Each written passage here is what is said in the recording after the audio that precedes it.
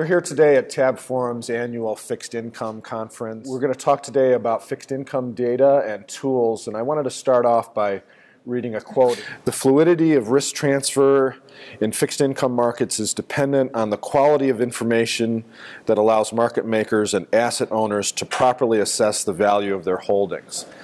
Now with that, certainly as someone who's passionate about and fascinated by data flows, there's little that's more interesting than the data flows in fixed income markets. So I'm delighted to be here today with Bill Gartland, who is the Senior Director of Evaluation Services at Interactive Data and a sponsor of this conference. Bill, I wanted to just give you the shot right up the middle.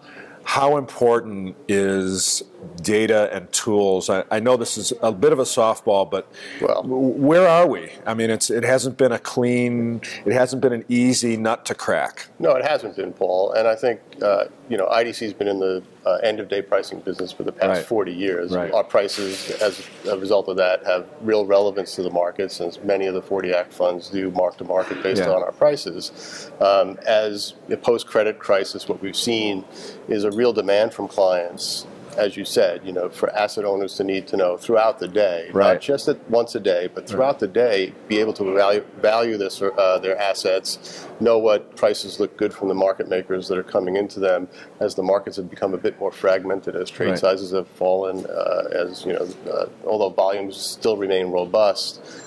It's a different market out there.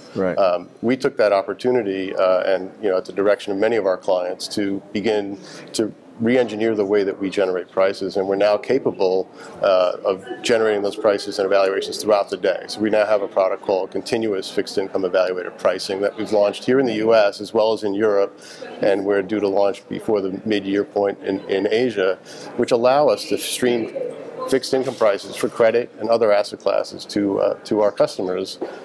We've seen great take-up. The ETF space is one great example.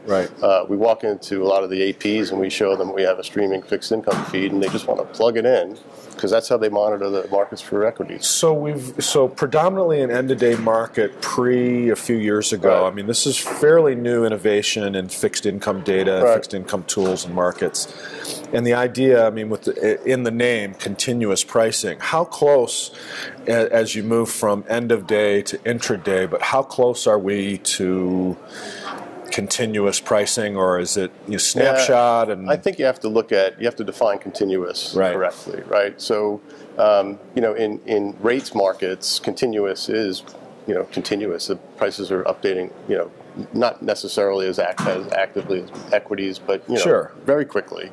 But in credit, the continuous really means more that we have our team of 200 or so evaluators around the globe watching the markets on an ongoing basis and making adjustments to value as the market informs us that there's new levels being reached. If a bond moves and if the spreads widen, we'll adjust our spreads and start publishing prices at those new spreads.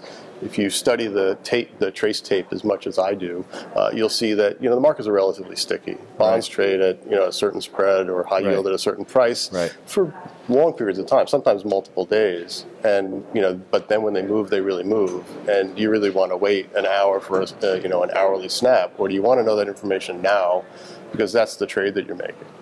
So, final question. What I'm interested in as you build out your roadmap and your game plan with your team going forward, there's so much that you could be working on. I mean, where do you see, how do you feel, how important are this new level of tools, new capability of tools and data as an impact for liquidity, market structure? How do you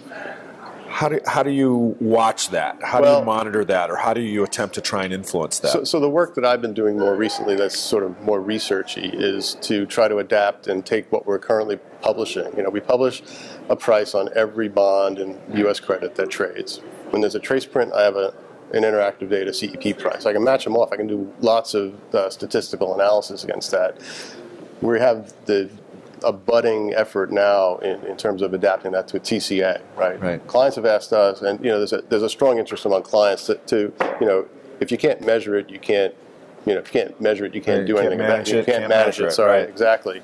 And we think that, CEP gives us, sort of a surrogate for, you can't get VWAP because there's, not enough concurrent trading going on to do VWAP, but we can use our price to show where the markets are moving during the time that an order is out in the market. You can start to measure the performance of your dealers, your portfolio managers, the traders. So getting better at measuring in greater specificity, greater granularity. Greater granularity, and sort of helping people take the things that they know work in FX and equities and futures and bring them over to fixed income, which is, I think, at the root of a lot of the regulatory initiatives. Yeah, absolutely, absolutely. Mary Jo White tells us that we've left our technology behind all these other guys that are ramping up. And, we're trying to get you there too.